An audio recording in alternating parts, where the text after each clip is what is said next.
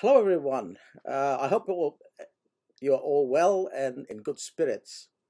Certainly, I'm very grateful to be at this conference.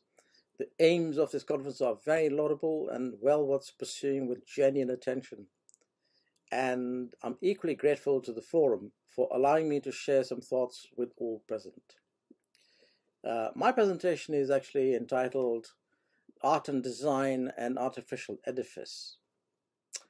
The purpose of my presentation is to consider where we are at the present moment, setting aside the recent external pressures imposed by international socio-political agendas and the eroding of fundamental personal freedoms resulting from the COVID-19 crisis.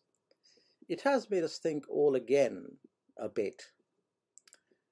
As many of us are aware, the current system for art and design education has been teetering on the verge of economic unsustainability for some time now. So I suppose the real question for us here today is, how do we rescue our precious baby? I strongly believe that we must make a conscious effort to ensure that the race towards alternatives does not mean that we merely impose a new set of emperor's clothes as the new credo. The last thing we would want is for one type of ideological tyranny to be supplanted by a new tyranny, surely. This is already happening to some extent, given that our personal modes of thinking are being subtly but surely stunted by the limitations of the software engineer's programming intentions. Our decision-making is not always our own anymore, but design is exactly about making precise decisions. So I believe we need to think clearly at this juncture. Let us take a step back and see how we got here. At least as far back as the time when art and design became recognized as a respectable pursuit beyond secondary school. And you'll find the journey is actually quite amusing.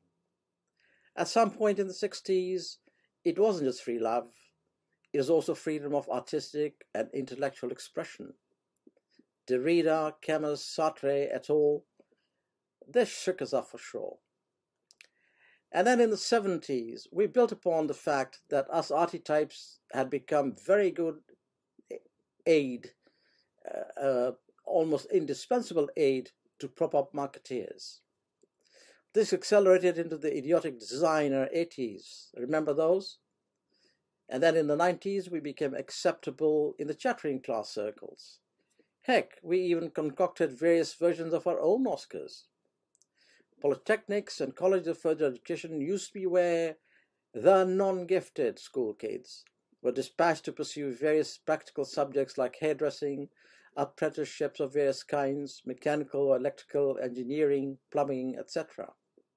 Oh, and arty-farty people like drawing, painting, sculpture, photography, and commercial art followers, later to be redefined collectively as art and design, hardy subjects that demanded the intellectual cells of Hercule Poirot. A lot of us were dyslexic anyway and had difficulties with the 3 R's, and were labelled as lazy at best. But polytechnics and colleges put up with our insecurities. In 1992, our homes in the form of polytechnics and colleges of further education were forced to convert to universities. Now, this was done with the zeal of the medieval reformists who rebelled against the Roman Catholic Church and the papacy, which ironically gave us the Italian Renaissance and our current humanist legacy. The existing universities, the UK universities, did not like this one little bait, but despite what our local politicians might say to us even today, they established the original educational cartel in the form of the Russell Group in 1994. At that point, it had 17 members to begin with, but has now expanded to 24. Now, this cartel aimed to preserve the elite status of the old guard and its methodologies and systems, and it has done so very successfully to this day. I hope we are not becoming kind of like them. I mean, now in 2021, we find ourselves a part of the same cabal, albeit at footstool level. We have taken to the colour of the real victors, the old established guard that permits us to share their crumbs. The problem is bigger because there are more of us involved this time around. Having followed the corporate business model and engineering the deliberate commoditization of education, our motives for being educators have also morphed into personal gain before dissemination of knowledge, personal want before student need, less teaching and less learning all around is the result. Many questions arise. Are we institutions of free, unbridled inquiry? Are we institutions of curiosity and investigation anymore? Are we free from the biases of our direct and indirect funders? Who is really in charge? The managerial class is really in charge when you look at it, not teachers and technicians who actually produce the student product, so to speak. Are we institutions where learning is equal in terms of interest as the accumulation of real estate by vice chancellors who run them? Are we just glorified training camps where students' behavior is molded to retain the kind of social status quo? Dare we let them loose to challenge our thinking without repercussions? Where, I ask, is our reformation going to come from? Are we really a profession even?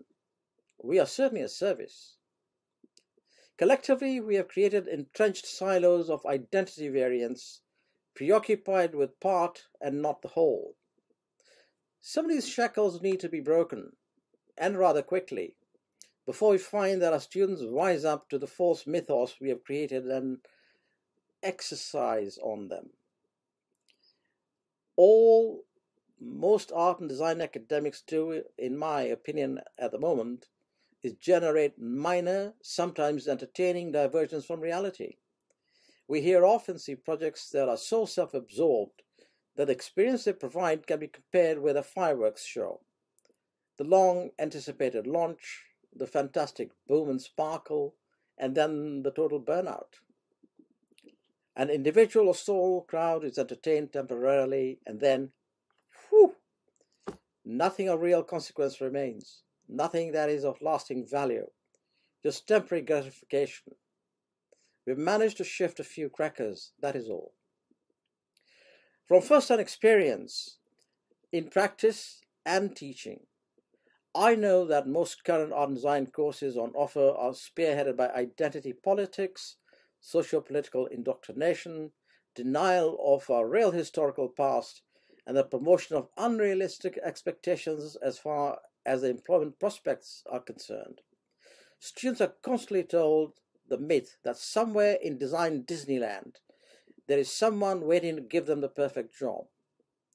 Simultaneously, agencies are only too prepared to offer unpaid so-called internships on the promise of potential jobs somewhere in the distant future.